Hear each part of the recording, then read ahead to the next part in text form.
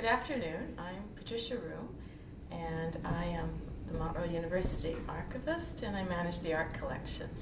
And for the second art walk, we picked 5 women artists. All the artists taught at Mount Royal. This is our oldest piece, and it's by a woman, Margaret Carrick.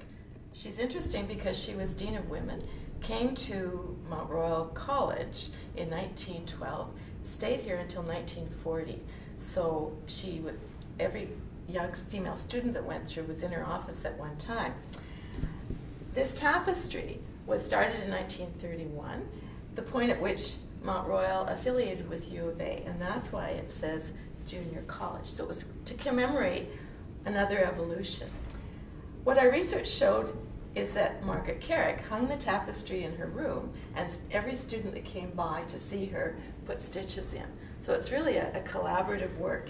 It shows our crest, which is actually now properly called a badge. It has the Latin motto, not how much but how well, which was created in 1911, the scepter, the mountains, and the colors Mount Royal blue are there.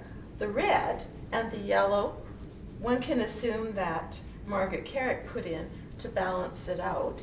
And if you look at University of Calgary, they've used these, but in 1931 there was no University of Calgary, so it's just coincidental.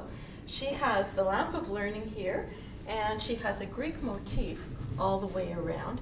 And this 1935 tapestry hung in the United Church College until 1972.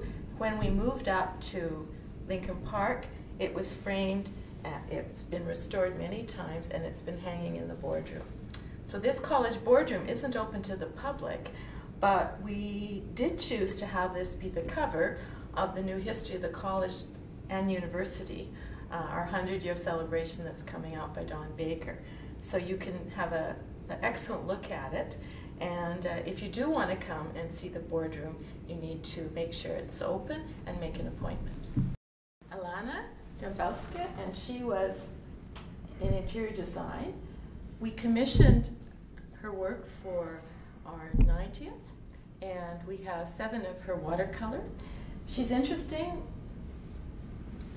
Born in Poland, she studied at the Warsaw Technical University, and at Mount Royal she taught art, she taught drawing, she taught graphic presentation. So her watercolors show various parts of Mount Royal, captured the late 90s, early 2000.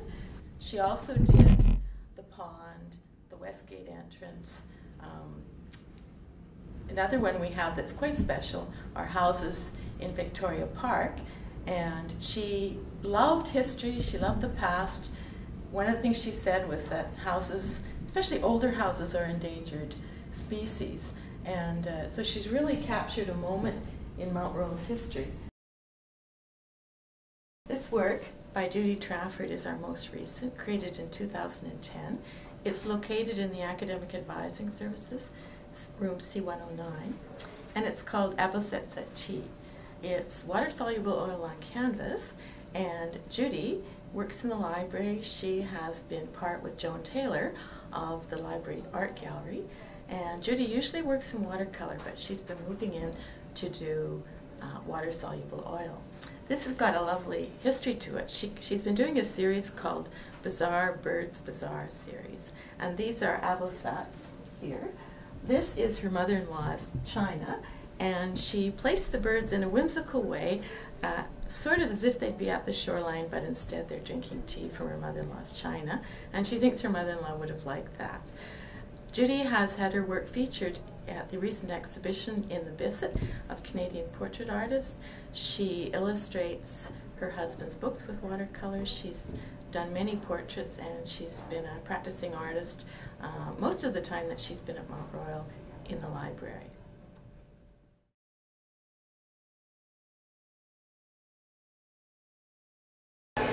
This large piece that most people have had a chance to look at when they get their coffee is right beside Starbucks. It was done in 1992, and it's the work of a woman artist, Anna Loseva. Anna Loseva was born in Russia and did most of her art training in Russia. She's from a family of architects. Her expertise is in architectural rendering. Her connection to Alberta is that she immigrated, did a Master in Fine Arts at UC, and she taught at Red Deer College, so she's also an educator. The piece is called Perestroika, and her technique demonstrates the theme of her work, which is that it's burlap on canvas. She has used twine, it's very rough. The kind of clothing would be the sort that people are doing in construction projects, and it's meant to symbolize all the reconstruction that was going on in the Soviet Union at the time. What's interesting is after she left Calgary, she and her husband went to Philadelphia. They set up an art design firm, and they've won awards every single year for their architectural renderings in watercolor. They are represented in many books. Of the artists we're looking at, she has probably achieved the most important international reputation. This work directly behind me is the work of Kelly Kruger. It's a 2002 piece called Poet's Garden, acrylic on canvas. Kelly Kruger started off with a Bachelor of Education, was a teacher, and after some time teaching went to Japan and studied calligraphy. Returning from Japan, she did a Master's in Fine Arts at UC, and then she came to Mount Royal and worked in our international education program. This work here shows the impact of her study of calligraphy and it in the stroke, in how she uses it, in the intimacy, and how she combines really her cleverness with calligraphy. She's been represented in over 40 different exhibitions. She's shown internationally, and we have 2 of her pieces at Mount Royal, and she's been a practicing artist now for